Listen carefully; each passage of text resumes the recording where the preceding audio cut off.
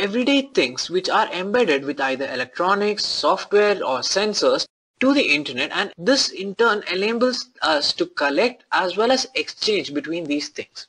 Now, when I say things, it can be anything and everything. Let's say I have an internet platform wherein I can connect these things. If I take the example of my house, I can connect my lock, I can connect my AC, I can connect my lights, and all this can be managed on the same platform. Now, since I have a platform itself, I can also connect my car to this. I can keep a track of my fuel meter, I can keep a track of my speed limit, I can also keep track of the location of the car as well.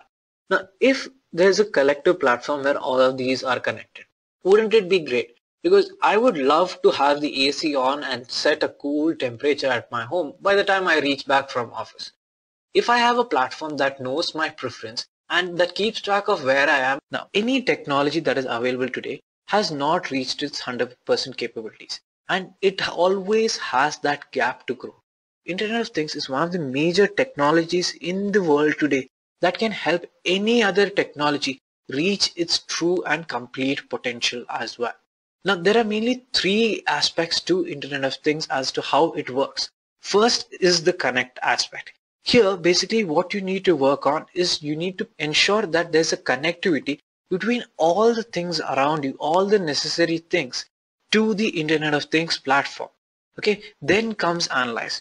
Now I have my things around me. They each are going to generate some amount of data. Now this data needs to be collected and it needs to be analyzed to build a business intelligence solution. If I have a good insight from the data that is gathered from all of this, then definitely I can call my system as a smart system. Finally, what happens is, in order to improvise and improve your system, you need to integrate it with various models to improve the user's experience. Now, the first stage of Connect is device virtualization. Because what you need to first do is that you need to standardize the integration of the device to the enterprise platform which is present on the cloud. Okay, now it could be present on a cloud, it could be present on a server, but again, it's all going to be connected through the internet. So what I need to do is that I need to ensure that certain level of standard is present on the device so that it can go on and connect to my Internet of Things platform. Now, to help you understand this better, there could be a standard power plug and there could be a power plug which has an inbuilt Wi-Fi support so that it can connect to my lab. Now, to build a smart home system, I need the second power point because there only I would have the access to control it over the internet and my system could integrate with respect to the same. Okay, now if I take the first standard power point, then what would happen is that I need to manually switch it on and switch it off. However, in the second case, I could send a signal to it and this in turn will switch it on and switch it off. So there's supposed to be a level of standardization through which I can integrate all of these devices to my platform. Next comes high-speed messaging. So now what I have done is that I've connected all these devices to my platform. But these devices in turn generate a lot of data, and this data is what is going to help us understand better on how we can improve the overall system and help and provide the user with better experience. So for that we need to have high-speed messaging. Okay, this basically means that there needs to be a reliable, secure and a bidirectional communication channel between the devices and the platform. Now the purpose of it being bidirectional is because you need to control each one of them as well. Let's say I want to switch on the AC, then the signal would be going on from the cloud platform to the device. So this is how it works out. Okay, so every communication needs to be reliable, it needs to be secure, and it needs to be bidirectional as well. Moving on to the third point of Connect, you need to have endpoint management. If I don't have an endpoint management, I have established a way through which all my devices can connect to my platform. I've also ensured that the data is going to be sent from the device to the cloud and the cloud can send back to the device as well through a secure channel. But if I don't actually identify from which device which data is coming and how this data has to be processed, then it becomes a failure of the system. This is where endpoint management comes into picture. Endpoint management basically helps you in managing the device's endpoint identity, the metadata, and the overall life cycle involved with respect to these things as such. Okay, so to put it quite simply, it basically helps you identify from which device which data is coming and what needs to be done with this data as well. Now coming on to the next feature is analyze, and the first thing that you need to do for analysis is the stream processing. Now, if the data coming from the device is not on a real-time basis, then my system is of no use.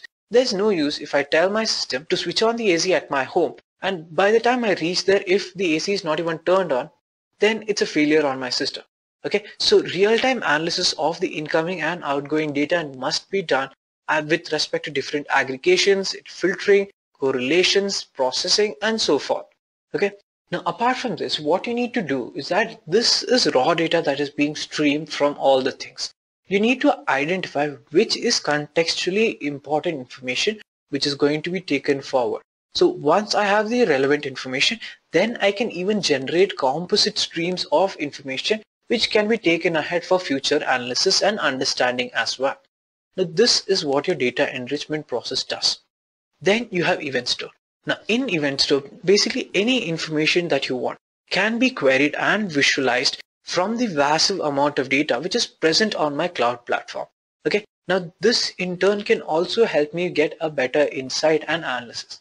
If I have all the enriched data present on my cloud platform, I have a tool which helps me identify what is needed, helps me analyze this data, helps me visualize it, then definitely it becomes more useful as well.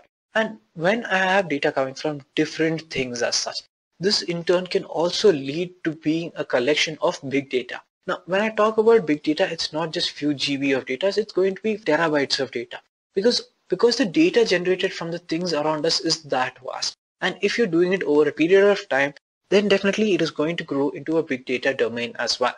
Now, coming to the third feature of Internet of Things comes enterprise connectivity. So this is what I was basically telling you about. Let's say I have a requirement from my retailer or even an enterprise organization which is present. It could be Amazon, it could be Flipkart, anything as such, any enterprise organization which provides me a service. If I can connect to them through this platform, then definitely my overall process also becomes easier as well.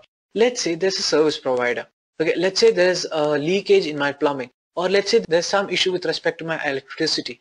Then it can contact to the corresponding service provider, it can send them a detail, and correspondingly they would be dispatched. This would in turn reduce my effort of having to check the problem, having to call someone, wait for them to come back. All that gets reduced to minimal required effort as well.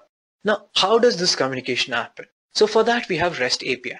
Okay, once I've integrated my REST API with respect to the cloud application and my Internet of Things, then communication between the enterprise, communication between the platform, and the communication between the things around us can be made more efficient and can be more easy as well. Now, the third aspect is command and control. If I don't have command and control on my platform, then it's of no use. Yes, I build a very great environment, I build something that's quite extraordinary. But if I cannot command it, if I cannot control it as per my requirement, then the system in itself is not useful. If I cannot tell my door in a smart home to unlock when I want it, then it becomes failure on my part.